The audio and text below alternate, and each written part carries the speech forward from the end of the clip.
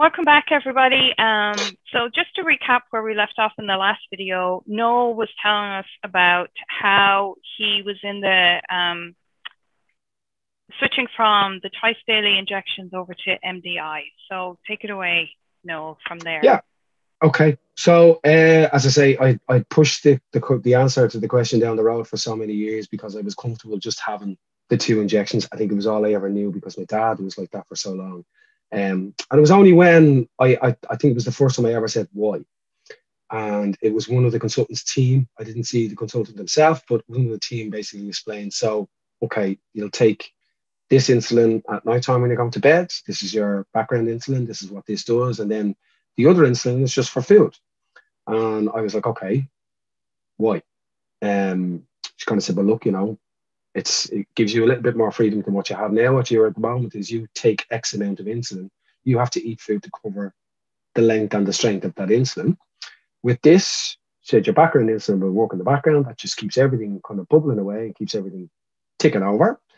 The fast acting insulin is just for what you decide to eat. And she said, literally, it will be what you decide to eat. So if it's a low carb snack, you take very little. You might not have to take any at all. And when she said that, I kind of went, hold on, I don't have to take insulin if I have a small snack. No, she's like, if there's anything low carb, if it's like nuts or if it's a bit of low GI fruit or whatever, like she said, you can, you don't have to take insulin. You can skip a meal. And skipping a meal for me after 17 years was an anomaly. It was a wonderful thing. Do you know what I mean? So we had a really, really good chat about it. It made me understand it better. I'd never understood it because I never wanted to. And as soon as I wanted to, she started rolling in phrases like carb counting and different things like that. And I think from that day, because I showed an interest, they showed more of an interest from me. And that really has helped in the last 3 years because I've gone from somebody who didn't really give a toss about diabetes or my diabetes to absolutely giving a toss about mine and everybody else's, because I've learned so much I think I learned so much in 6 months from then that every time I went back, I wanted more. And they were really, really receptive. They were like, every time I went in, my ANC was going from here to here to here to here to here, to a point that I think old money, the 9s had very, very quickly gone into the 7s and gone into the 6s and started to hit the 5s. It made me realize what I had done so wrong for so long. And then I knew that it was quite easy to fix. So, I know people have hearing experiences with different clinics they're in, and they don't get the support that they need. I did, and I'm really, really grateful for it. But yeah, I took to it like a duck to water, and I just wanted to know more. So, I taught myself how to carb count, and then I got the opportunity to do Daphne in 2 years ago, I think, or a year and a half ago. Yeah, and I shared your, because you, so it was around 2018 that you discovered the Diabetes in Ireland Facebook group and community.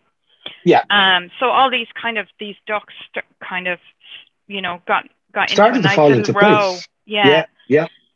And when you did Daphne, you wrote a post in that group, and I asked to share it on Thriveabetes. So I'm going to link that in our video so that people can read it. So yeah, so let's talk about Daphne. I mean, because before Daphne, you had said that you were self-taught in carb counting. Pretty much. I did what most people would do. It was like I Googled, I went on, I tried to figure out what it was. And I mean, like, for me, it was when I started the NDI and went in and sat with the girls, the nurses in the clinic, to learn about, the Nova Rapid or whatever. Like, it was like, I was sent off with for every 10 grams of carbs, you need 1 unit. Let's keep a diary for 4 weeks, come back to us in 4 weeks, we'll go again.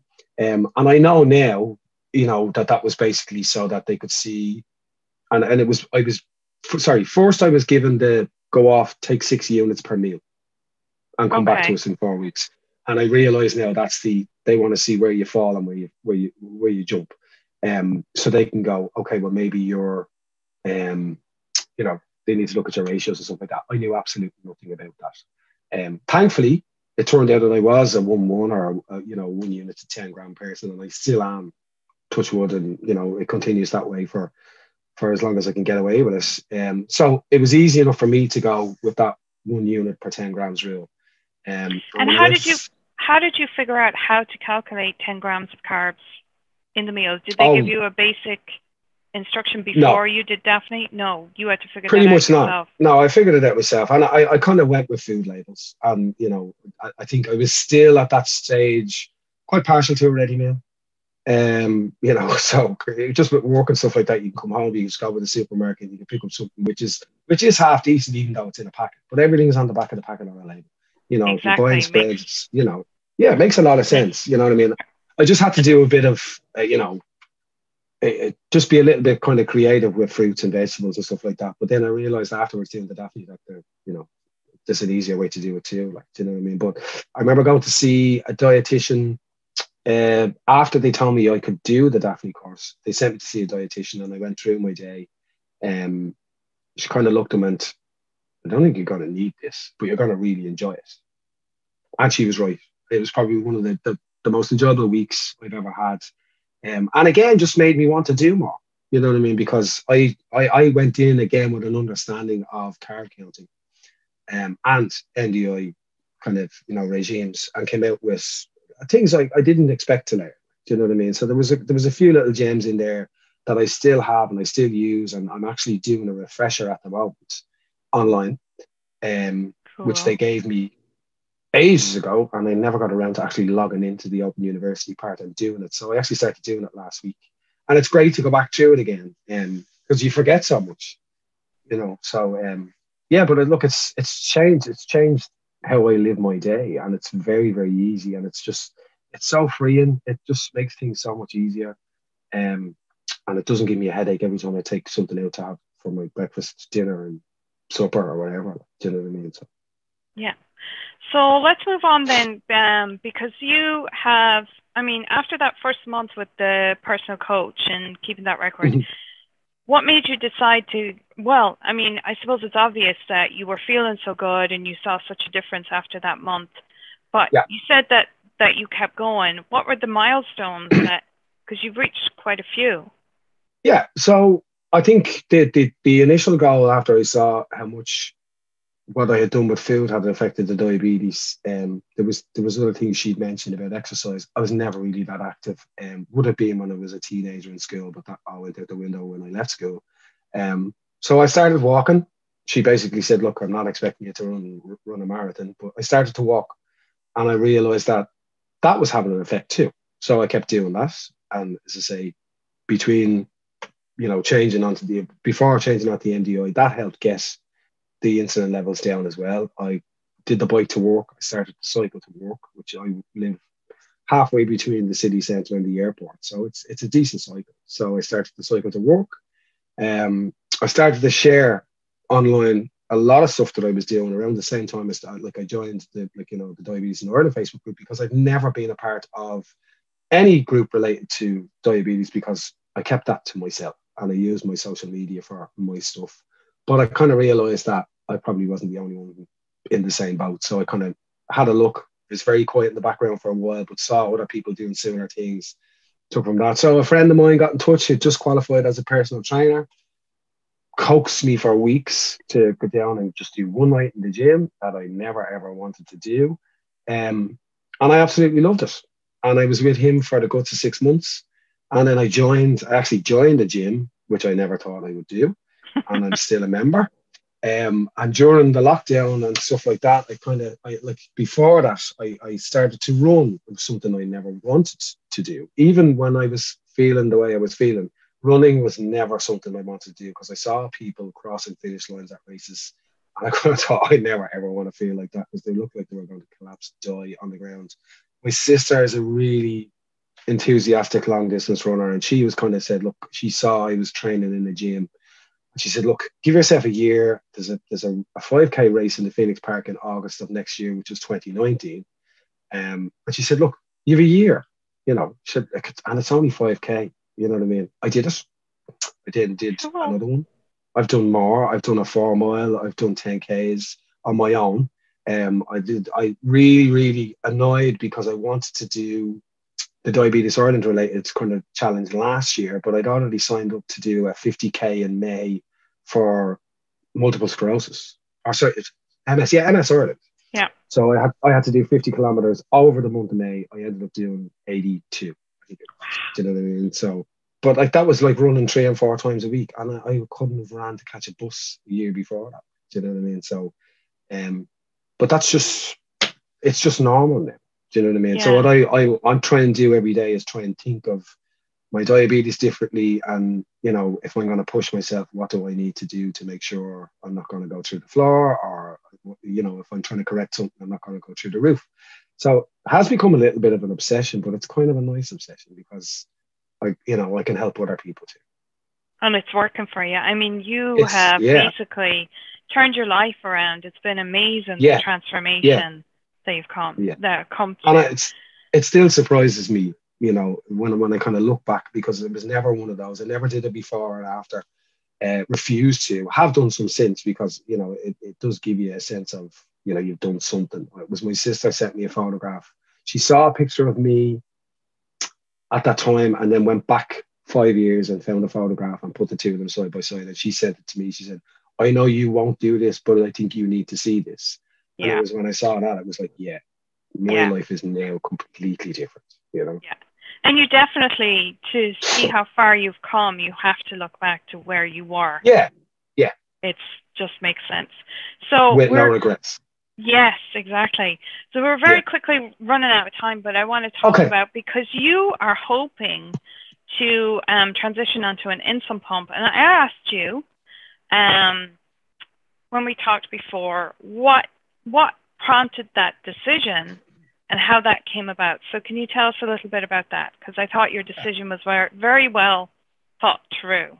Yeah, and I was probably led by getting getting a CGM, getting a Dexcom G6 back at the end of 2018, because I'd never had anything attached to me before that. And so I had gone through a whole 17 years of diabetes with just a pen, just the old glucometer, and that was it. So because I had started to be more active, somebody suggested I should get a CGM. I didn't think I'd get one because I didn't think I fit much of the criteria. But when I asked, I have to say my consultant is fairly proactive and fairly supportive when somebody is trying to change their life. So I got a CGM.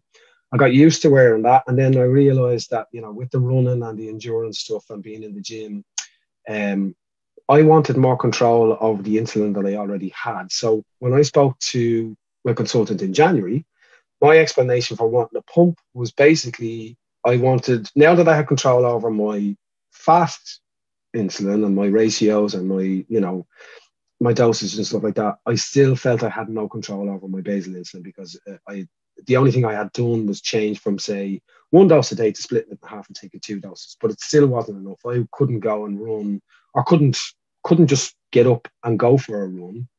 I had to plan, you know, a day in advance. If I knew I was going to run tomorrow, I'd have to make sure I didn't take it when I got up in the morning. I have to eat carbs. I have to go out.